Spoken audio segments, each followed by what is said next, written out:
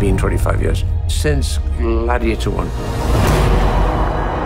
There's an excitement coming back to the Roman Empire. The first Gladiator had a huge impact across the world. How does it feel? Epic. It's not lost on me what we as a cast of actors and Ridley are stepping into. Roll cameras, action! The story they came up with, it was brilliant. It speaks to a deep human experience. Where you are, I am too.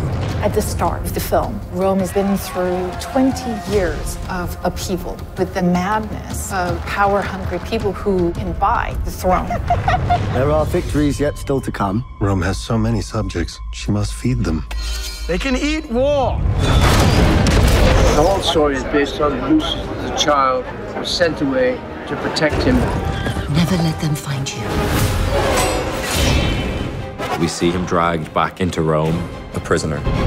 Whose head could I give you that would satisfy this fury? The entire Roman army. Everything that goes into creating this world is incomparable. This is the biggest film I've been on. It's huge. Cecil B. DeMille on steroids. This is about survival!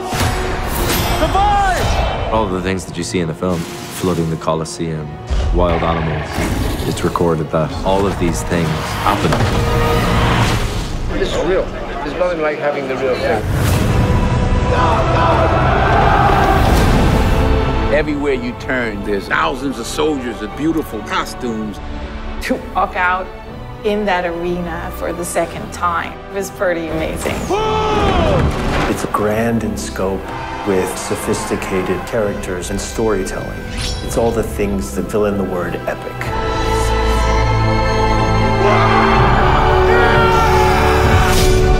Strength and honor!